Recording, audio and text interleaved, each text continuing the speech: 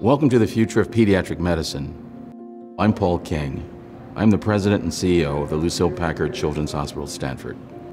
I'm honored to give you a sneak peek of the life-saving work that will take place here, where we will make the impossible possible. Tonight is so special. You are getting an insider's early look. Our patients are moving in next month. And with your help, we've assembled absolutely all the ingredients for success. Science, faculty, clinical expertise, and facility, all here. At Packard Children's Hospital, we have access to the best that Stanford University has to offer. Many of the kids and families who come here will have been told that there's no hope, that they have tried every treatment. But here, we'll give them hope. With your support, we will make the impossible possible. So what's the focus here on the 5th floor?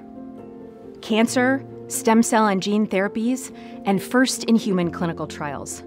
And what's the impact we'll have? Care and cures for thousands of children. You're one of our community members who's so committed to Packard Children's Hospital being a force here in our community for kids, but also for good around the world. I want to thank you for supporting our efforts to make this amazing facility possible. Thank you for continuing to work hand in hand with us to provide the very best care for kids.